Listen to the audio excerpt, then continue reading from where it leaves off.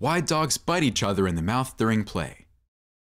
So, you see your best friend Max going for a walk to the dog park, where he meets a labradoodle and they start a game of peacefully wagging tails that quickly turns into mutual bite horror as they're aiming at each other in the neck. You grab Max and rush home. You didn't really have any reason to live in a hurry. Open mouth games are called mouth wrestling or jaw wrestling. This is a healthy way of canine interaction, and they have inherited this habit from their wolf ancestors. As a puppy, a dog must learn important fighting skills, and open mouth play is excellent as it imitates fighting. When the puppy grows up, he will be able to defend himself and learn to respect the boundaries of other dogs. Chasing, fighting, snarling, and biting his face are ways of socialization and entertainment in the dog world, something akin to a rivalry between siblings and mock fights in the human world. You can understand that the dogs are playing. If they're attacking another dog, if he jumps happy or lies down on the ground while playing, it gives the companion advantage, and they can also switch roles. Some breeds of dog are more aggressive than others, plus the dog may be afraid to stand up for their territory, or they're overprotective of the owner. And such sparring can escalate into a fight when one of the dogs loses his spirit of play, bites too much, bites too hard, and holds his opponent for longer than 2 seconds. The dog may start whimpering.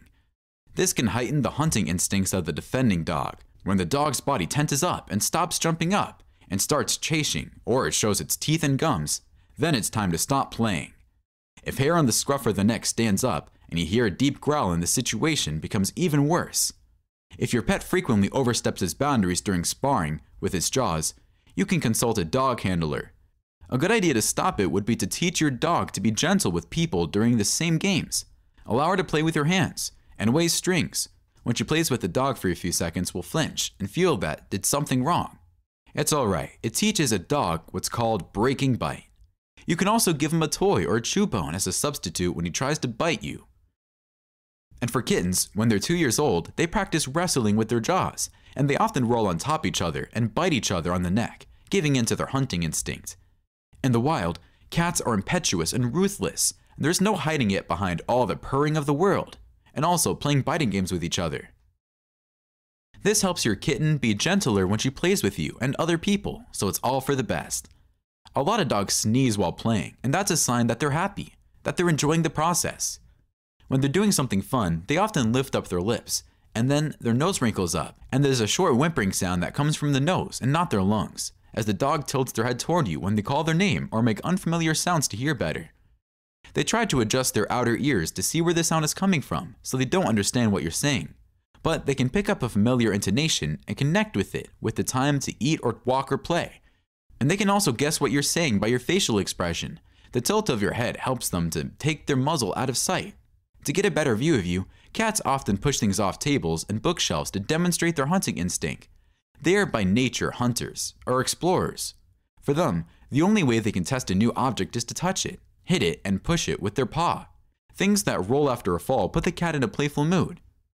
Once he notices that you never ignore the sound of falling, he may start dropping things intentionally just to get your attention.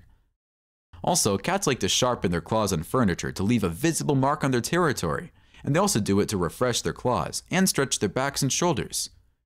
The couch seems like the perfect piece of furniture that isn't too low and fairly stable. You have to find a good replacement with the same qualities. The cat could sharpen the claws and let off steam. When the dog is very happy, it has a sudden burst of energy called zooming around the room at cosmic speed to get rid of energy accumulated in sleep for puppies. This zooming can be a way of releasing nervous energy, which is why they often zoom after bathing. Your cats like sleeping in the sink because of nostalgia, and regulating body temperature in the first bend of the shell makes her a feeling of security and reminds her of the pressure she felt when she was part of the brood. Secondly, the ceramic is great for cooling her down after lying on a warm windowsill. Finally, the kitty might just try to spend more time with you because he knows that you often find yourself at the sink. If your fish starts rubbing against the gravel, bumping against objects in the aquarium, and swimming fast without any purpose, he might be under a lot of stress. It could be due to poor water condition conflicts with other fish. An unbalanced diet fish needs a place to hide. They also don't like loud noises and banging coming from outside. Cats get scared at the sight of a cucumber because it looks too much like their old enemy, a snake that they are naturally programmed to jump up against to keep the snake from biting. Anything that looks similar to a snake, like a toy or an eggplant, causes a similar reaction. Never toss these objects for fun. It severely affects their mental health.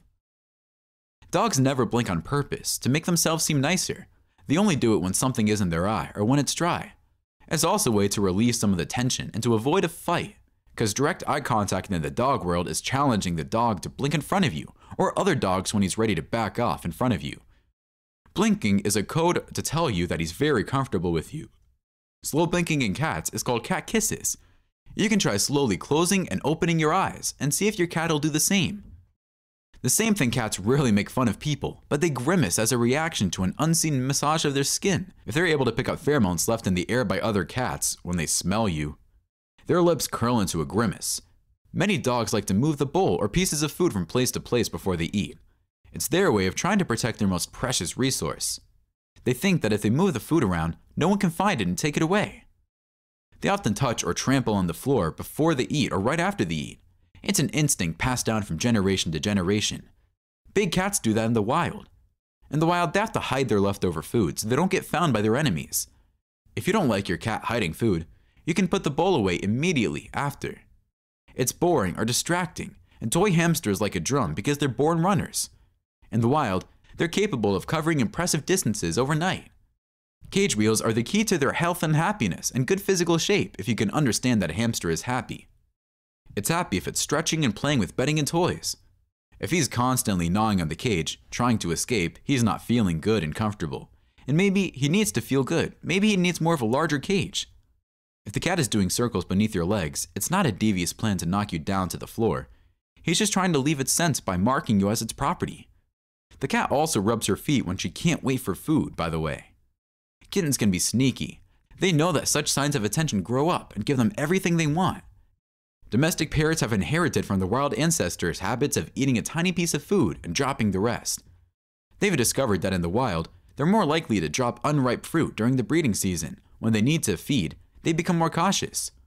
Dogs sometimes bark and move their paws when they sleep because they're dreaming. If you look closely, you'll notice that their eyes are closed, but make quick, sudden movements indicative of a deep sleep. By the way, my dog barks and sometimes whines in his sleep and moves his paws like crazy. He must be dreaming about something. What about your pets?